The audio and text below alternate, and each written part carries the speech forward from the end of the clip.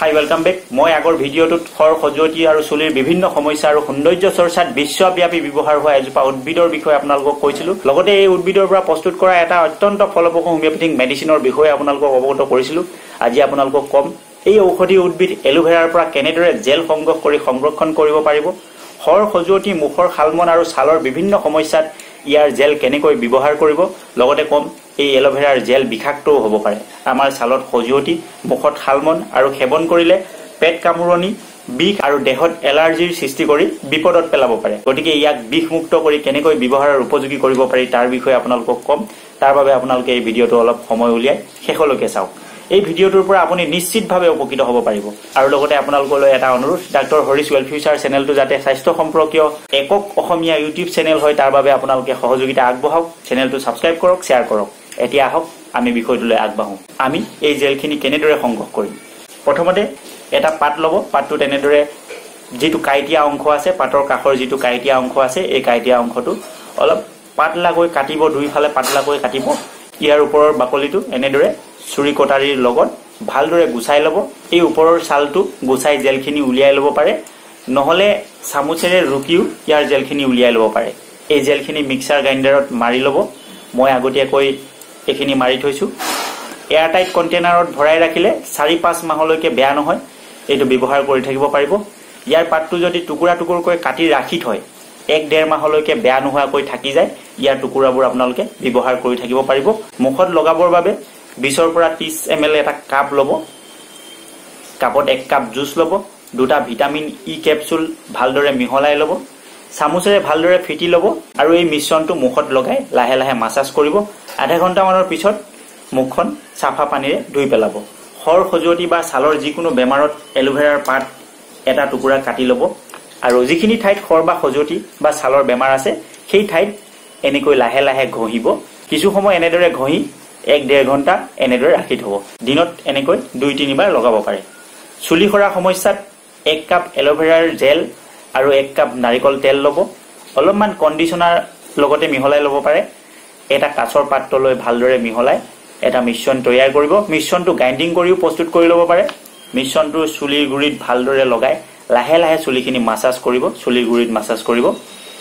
আপোনালোকে ৰাতি শুৱাৰ আগত লগাই ৰাতিপুৱা ধুই পেলাব পাৰে নহলে পুৱা গা ধোৱাৰ 1-1.5 ঘণ্টাৰ আগত লগাই মূৰ ধুই পেলাব পাৰে ধুবৰ বাবে নিৰ্ভৰযোগ্য হাৰ্বেল শ্যাম্পু নহলে হোমিওপ্যাথিক আৰ্নিকা শ্যাম্পু ব্যৱহাৰ কৰিব পাৰে প্ৰতি 3 দিনৰ মূৰে মূৰে 3-4 মাহ ব্যৱহাৰ কৰক নিশ্চিতভাৱে চুলি খৰাৰ সমস্যা চুলিৰ অকাল পক্ৰতাৰ সমস্যা চুলিৰ উফিৰ সমস্যা সমাধান হোৱাৰ লগতে চুলি কলা আৰু দীঘল হ'ব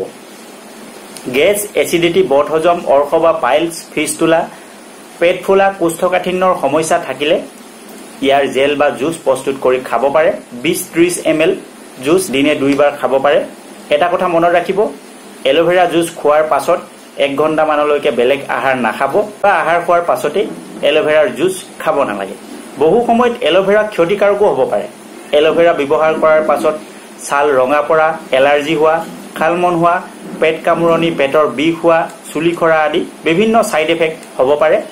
কাৰণ এলোভেৰাত এবিধ ৰাসায়নিক পদাৰ্থ থাকে যাৰ বাবে ই বিষাক্তও হ'ব পাৰে এতিয়া আমি জানো আহক এলোভেৰা কেতিয়া বিষাক্ত হয় আৰু ইয়াৰ এই বিষ ক'ত থাকে এলোভেৰাৰ পাত 3টা তৰপেৰে গঠিত হয় বাহিৰৰ সেউজীয়া ডাঠ আৱৰণৰ ভিতৰত ইয়াৰ জেল অংশ আৰু জেলৰ ওপৰৰ অংশত পাতল পিৰপিৰিয়া এটা আৱৰণ থাকে যাক এলোলেট্ৰিক্স বুলি কোৱা হয় এই এলোলেট্ৰিক্সৰ সৈতে এলোইন নামৰ এক প্ৰকাৰ কেমিকেল মিহলি হৈ থাকে এই এলোইন আমাৰ দেহৰ বাবে বহু ক্ষতিকাৰক এই এলোইনৰ বাবে বহু ব্যক্তিয়ে এই এলোভেৰা জেল ব্যৱহাৰ কৰাৰ পাছত বিভিন্ন সমস্যাৰ সন্মুখীন হোৱা পৰিলক্ষিত হয় ইয়াক মুখত লগোৱাৰ পাছত গাল ৰঙা পৰা খালমন হোৱা ছালত খজুৱতি হোৱা আদি বিভিন্ন সমস্যা হয় যদি এলোইন নামৰ কেমিকেল জুসৰ লগত খায় তেতিয়া পেট কামুৰণি পেটৰ বিষ হোৱা বুকুৰ জ্বলাপোৰা কৰা বা বিষ হোৱা আদি সমস্যা আৰু কেতিয়াবা সৰ্বশৰীৰত এলাৰ্জি হোৱা দেখিবলৈ পোৱা যায় চুলি খৰাৰ সমস্যাও ইয়াৰ কাৰণেই হয় গতিকে আমি এলোভেৰা জেল ব্যৱহাৰ কৰাৰ আগতে ইয়াক কেনেদৰে ব্যৱহাৰৰ উপযোগী কৰি তুলিম এই বিষয়ে জনাটো অতি প্ৰয়োজন ইয়াক যেতিয়া আমি ব্যৱহাৰৰ বাবে কাটি আনো আপোনালোকে চাব পাতৰ গুৰি অংশৰ পৰা হালধীয়া আঠা জাতীয় পদাৰ্থ নিৰ্গত হৈ থাকে এইখিনিয়ে হ'ল এলোইন আমি পাতটো কাটি অনাৰ পাছত এই এলোইন নামৰ পদাৰ্থখিনি বাহিৰ হ'বৰ বাবে পাতটো 1.5-2 ঘণ্টা থিয়কৈ ৰাখি থব লাগে অথবা পাতটো সৰু সৰু টুকুৰা কৰি পানীত 1 ঘণ্টা মান থৈ দিব লাগে এনেকৈ ৰাখি থলে ইয়াত থকা কেমিকেলখিনি সম্পূৰ্ণৰূপে বাহিৰ হৈ যাব পাতটো সাফা পানীৰে ভালদৰে ধুই লৈ ইয়াৰ জেলখিনি উলিয়াই ব্যৱহাৰৰ উপযোগীকৈ প্ৰস্তুত কৰি ল'ব লাগে তেতিয়া ইয়াৰ পৰা কোনো ধৰণৰ সমস্যাৰ সৃষ্টি নহয় মই আগতেই কৈছো এই এলোভেৰা বা ঘিতকুমাৰী vitamin A B complex vitamin C amino acid আৰু ফলিক এসিডৰ এক ভৰপূৰ সমাহাৰ ই calcium magnesium iron manganese chromium sodium potassium আদি প্ৰাকৃতিক খনিজেৰে ভৰপূৰ যিবোৰ আমাৰ শৰীৰৰ পৰিপুষ্টিৰ বাবে অতি প্ৰয়োজন ছালকুঁৱৰীৰ ৰস বা এলোভেৰাৰ ৰস ব্যৱহাৰ কৰিলে আমাৰ শৰীৰত থকা বিষাক্ত আৱৰ্জনা ঘাম আৰু পচাবৰ দ্বাৰা বাহিৰ হয় ৰক্ত শোধন কৰে হজমি শক্তি বৃদ্ধি হয় লিভাৰৰ বিভিন্ন ৰোগ মহিলাৰ বিভিন্ন ৰোগ পচাবৰ সমস্যা প্লিহাৰ ৰোগ ৰক্তহীনতা আলচাৰ বা ঘাঁ হুকুৱা জুইয়ে পুৰা মুখৰ ঘাঁ হালমন মুখৰ ছালত কলা দাগ পৰা নানা প্ৰকাৰৰ খৰ খজুৱতি আদি চৰ্মৰোগ অৰ্শ বা পাইলছ ফিস্তুলা পেট ফুলা আদি সমস্যা নোহোৱা হয় ই শৰীৰক যথেষ্ট শক্তি যোগান ধৰে বাত বিষ গহনি আৰু কৃমিনাশক ৰূপে কাম কৰে মহিলাৰ যৌনাংগৰ খজুৱতি আৰু জণ্ডিছ বেমাৰনাশক কৰ্কট ৰোগত এই ঔষধি অতি ফলদায়ক বহুমূত্ৰ বা ডায়েবেটিছ আৰু মেলেৰিয়া প্ৰতিৰোধ কৰে মূৰত ভৰণ দিলে জ্বৰৰ উত্তাপ কমে উচ্চ ৰক্তচাপ বা হাই ব্লাড প্ৰেছাৰ কমে ছাল নিমজ কৰে ই চুলিৰ এক উৎকৃষ্ট টনিক হয় আশা কৰো ভিডিঅ'টোৰ পৰা আপুনি নিশ্চিতভাৱে উপকৃত হ'ব আপোনাৰ লগতে আপোনাৰ বন্ধুবৰ্গ আত্মীয় স্বজনেও যাতে এই ভিডিঅ'টোৰ পৰা উপকৃত হ'ব পাৰে তাৰ বাবে আপোনালোকে মোৰ এই ভিডিঅ'টো ফেচবুক হোৱাটছআপ আদিত শ্বেয়াৰ কৰিব ভিডিঅ'টো যদি ভাল লাগিল তেনেহলে ভিডিঅ'টো এটা লাইক কৰিব আপোনালোকক স্বাস্থ্য সম্পৰ্কে সজাগ আৰু সচেতন কৰি সুস্বাস্থ্য অধিকাৰী কৰাটো আমাৰ প্ৰধান লক্ষ্য আৰু উদ্দেশ্য